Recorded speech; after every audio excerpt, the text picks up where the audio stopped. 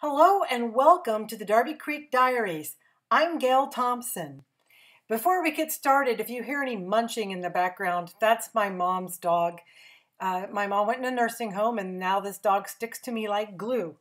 Her name is Mandy and she loves those hoof toys.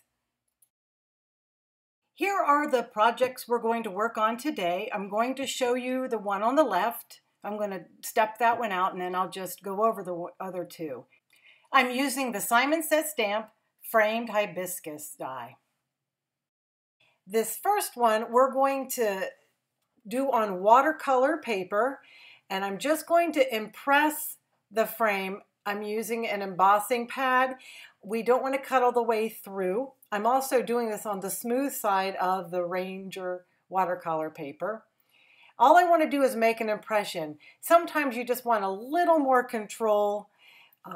I'm kind of a control freak, but I like loosey-goosey for some things, but I'm just trying to show you a different way to do it. Anyway, this will just put an impression good enough for you to be able to do your watercoloring, and you don't have to worry about staying in the lines because if you go in the wells, we're covering that up later anyway.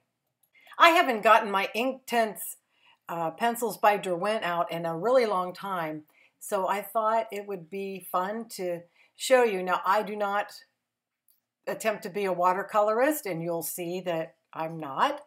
Anyone can do this. I try to do all of my projects so that anyone can do them. And all I'm doing is getting the color down for my flower. And I'm just going to let you watch me here for a few minutes. I just wanted to remind you, too, that I'm going to go to Stamp Away in Cincinnati, Ohio on Saturday, and I hope to bring you back lots of tutorial videos and some photos and things on Instagram and YouTube. So please come back and check those out over the weekend. Now I am putting the Inktense colors up on the screen, but really quickly, all the supplies will be linked below in the description box and over at my blog. So I've taken yellow and overlapped it with red, poppy red, and then I went in with my pink to finish off the ends. I'm not trying to get, like I said, anything perfect here. Now I'm putting down a lighter green. A set of 24 of these pencils is really great. I wound up with a set of like a dozen or something like that, 18 maybe, and I had to buy them. You can get them at Dick Blick individually. So now I'm just laying down a little darker color on top. And I'm going around and doing my little outline. I only had 2 blues. I couldn't believe it. So I'm going to be shopping.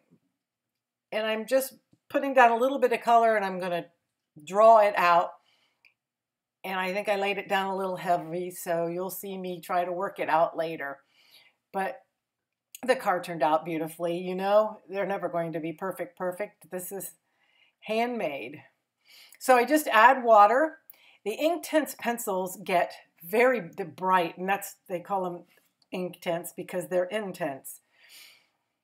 They take a little getting used to. They don't spread as easily as perhaps a watercolor or watercolor crayon. But you can work it.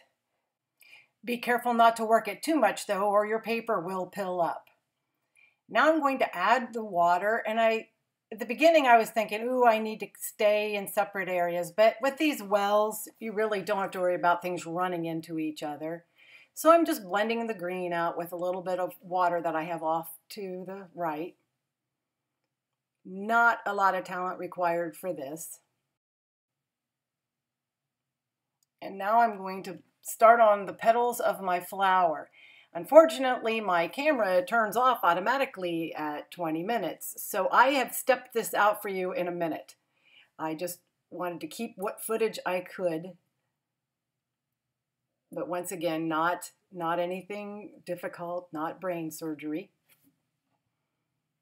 While you're watching, I meant to give you my Instagram account. It's at the Darby Creek Diaries, in case you're interested.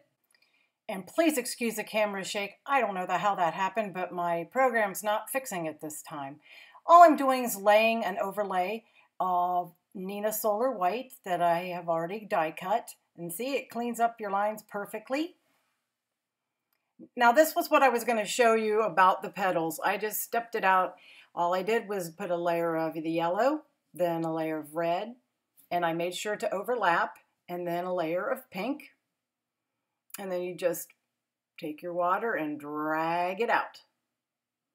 And I turned over my brush and it put a little yellow on it, or a little orange. I should have been a little more careful. So now I just decided to just drag it out as far as I can. And here's the finished project. I think it's turned out great. I put some Tonic shimmer pen over it. It's hard to see in the camera. And I just added a die cut from Fawn Hello. And I put some Nuvo crystal drops on it to give it a little bit of dimension.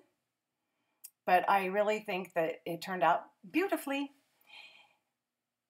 The next card, I used the shimmer powders from Tonic, and I couldn't figure out what to do with those backgrounds anyway, so I decided, ooh, let's make an open fronted card, and then just see through. I'll write my little message at the bottom there. You could probably write it on the back too, but I normally write really short messages. And the hello is from My Favorite Things. And the last one, I used the same shimmer powders from Tonic, but I just cut the die cut out of purple and overlaid it, and I left the corners so it would just show the flower and not the whole frame open, and added Friend from Simon Says stamp.